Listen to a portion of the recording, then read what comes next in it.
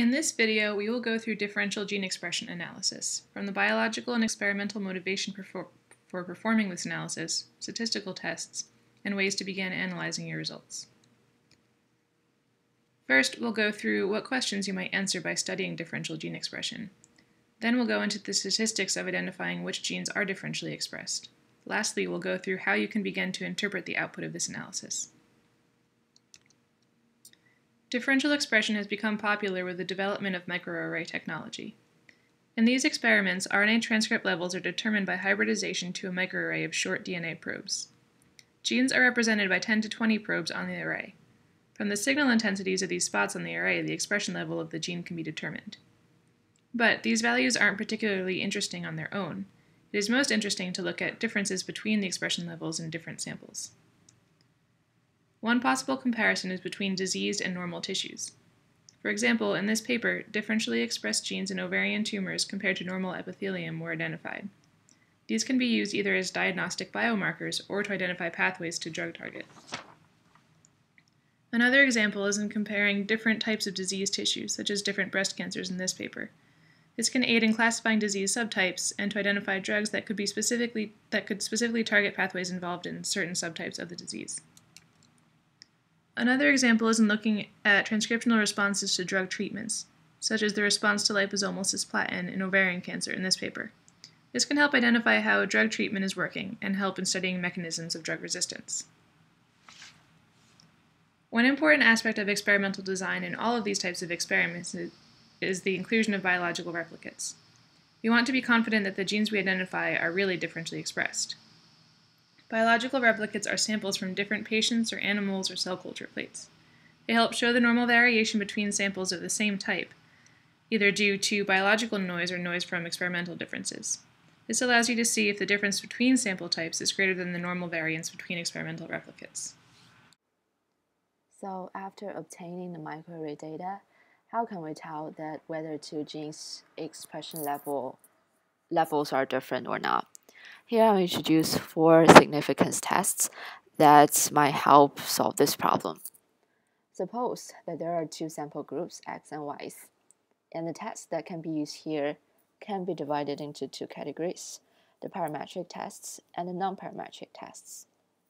Parametric tests like two-sample t-test and Walsh t-test assume that the data follows a normal distribution, while the non-parametric tests like permutation tests and Mann-Whitney U-tests hold no assumption of the data's distribution pattern.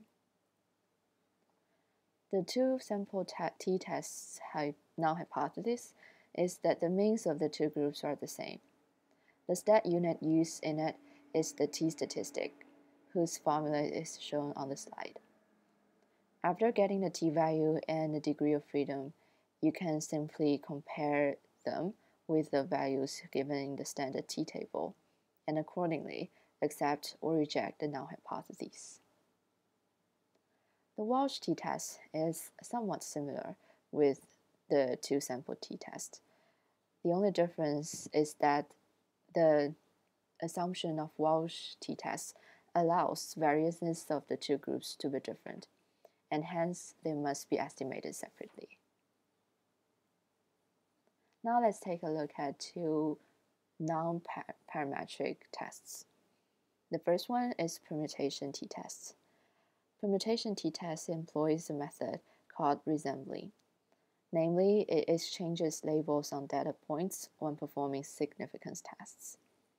And the rationale behind it is that the labels are exchangeable under the null hypothesis. If the labels are exchangeable under the null hypothesis, then the resulting tests should yield exact significance level. The last test that we are going to look at is Mann-Whitney U-test. It arranges the combined set of data in ascending order and then give each data point a rank equal to the average position of them in order sequence. And then by combining the sum of the ranks and the sizes of the samples, we can calculate the U statistic, which can then be used to help deciding on whether or not to accept the null hypotheses. After performing these statistical tests, it's important to correct for multiple hypothesis testing. When you're testing so many genes for differential expression, even at a small p-value for an individual test, you will still falsely call many genes differentially expressed. So the strategy is to define a false positive rate, which is how many of the genes that you call differentially expressed are not actually differentially expressed. One method for doing this correction is called the Benjamini-Hochberg method. It helps you choose how many genes to call significantly differentially expressed. You use the equation p is less than or equal to x times alpha over m, where p is the largest p-value that you'll call significant. Alpha is the false discovery rate that you want to achieve, such as 5%.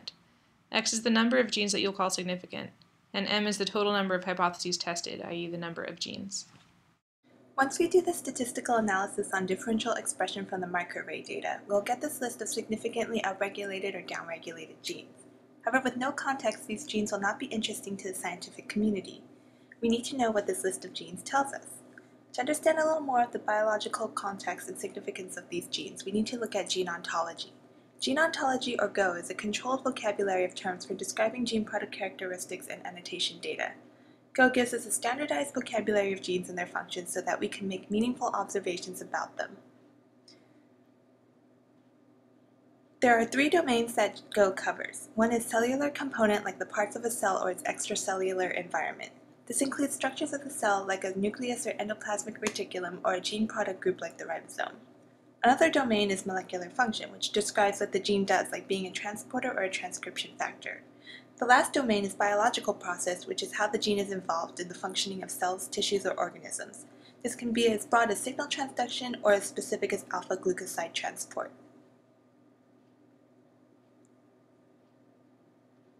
GO terms form a directed acyclic graph where each term has defined relationships to other terms. Each term describes a normal function of that gene.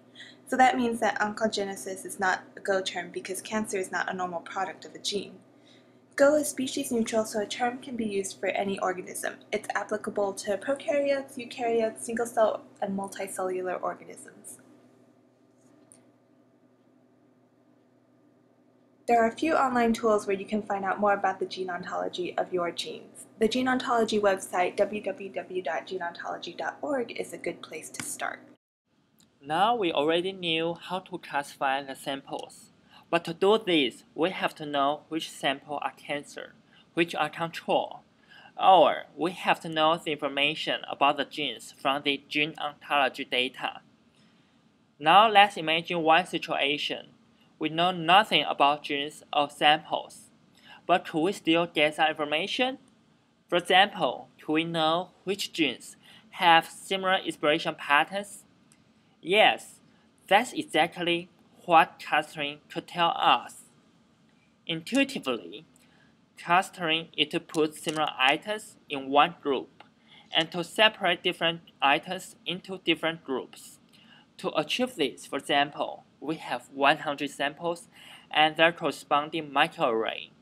Then, according to the microarray information, we can assign a position for each sample in a virtual space, and then to calculate the distance between each pair of samples. And then we could find their similarity. 2 major ways to do clustering: hierarchical and partitional. The philosophy between 2 of them are different.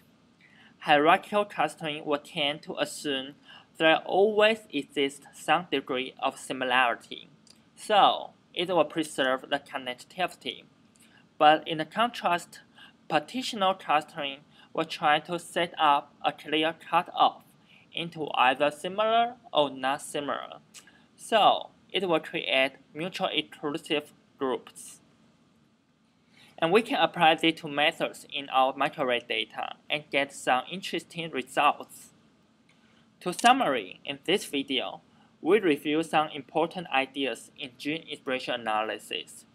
By t-test, by gene set enrichment, we need to know the differential expression genes in our data.